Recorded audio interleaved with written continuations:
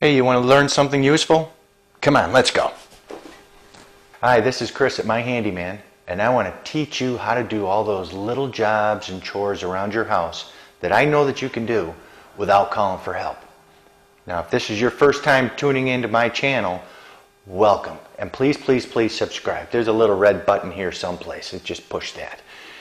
If you're returning, welcome back for another lesson, and get ready. We're about to begin.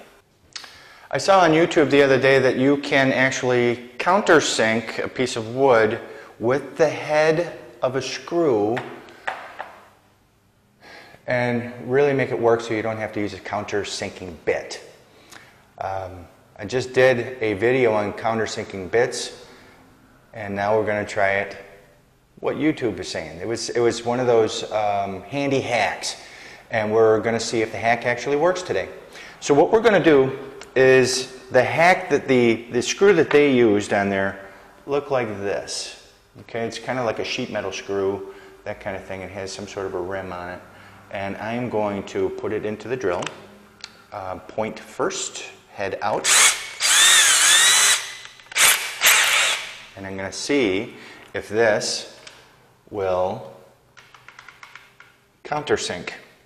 So what I'm going to do is I'm going to start like right here and push, but before I do that,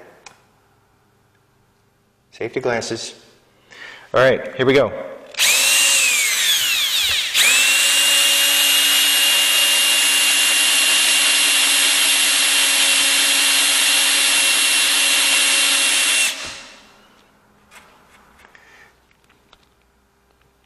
All right, now that didn't work.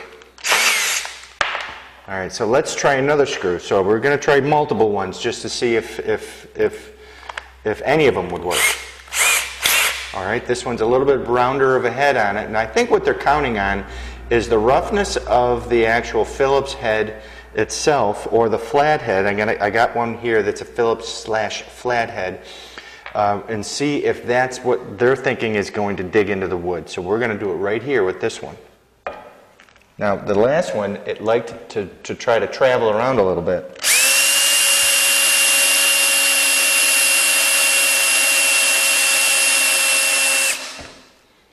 Now, all it's doing is just creating like a little bit of a crevice, but it's certainly not going to be big enough to actually make this flush with the top of the wood. Let's try another one. I'm going to try the Phillips/flathead. Now this is a smaller piece.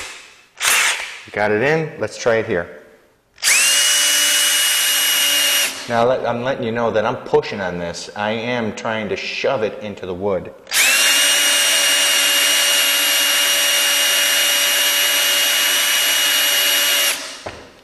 Now that might have done it, but I think with the exertion on this, you might as well have just countersinked it with a countersink bit. Let's try the most popular screw that seems to be out there now next to duct tape. Let's try the drywall screw head. All right. Let's see it. Let's try it. 1, 2, 3, go.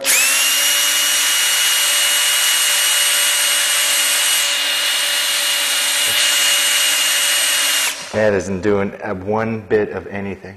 It gets the head hot from friction, but this did absolutely nothing except for flatten it out nice like sandpaper.